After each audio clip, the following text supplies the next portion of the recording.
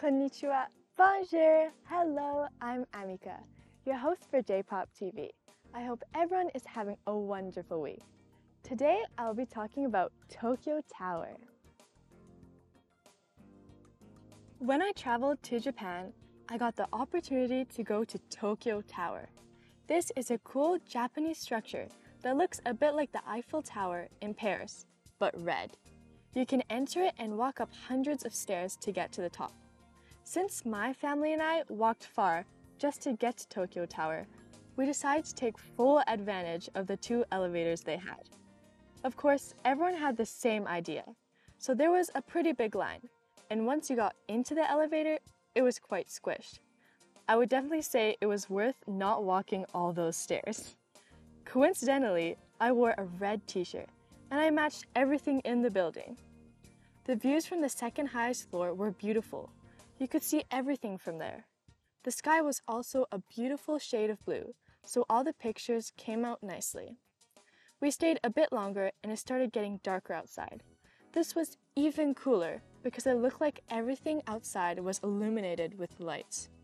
We even came across an area in Tokyo Tower with blue lighting all around the ceiling, which was beautiful. My favorite part of Tokyo Tower was the patch of clear flooring. On the second highest floor, there was an area where the ground was clear, and you could see underneath you. That is what made you realize how high up you really were. There was also a reasonable shop in Tokyo Tower where you can buy omiyage for your friends and family. After leaving Tokyo Tower, we realized there was a photo spot right in front of it, where there was a place made for your phone. You can get your whole body and Tokyo Tower in the photo. You don't want to miss this spot. After Tokyo Tower, we went to Roppongi Hills and found another spot where you could see Tokyo Tower.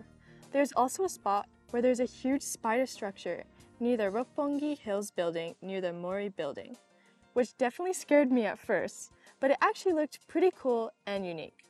If you want to see beautiful night views for free, I recommend going to Tocho in Shinjuku. From there, you can spot Tokyo Tower, Tokyo Skytree, Shinjuku Park, and Tokyo Opera City Tower. If you get really lucky, you can also see a peak of Mount Fuji too. Thank you for watching JPOP TV. If you have any questions, comments, or requests, please email me at amika@jpoptv.com.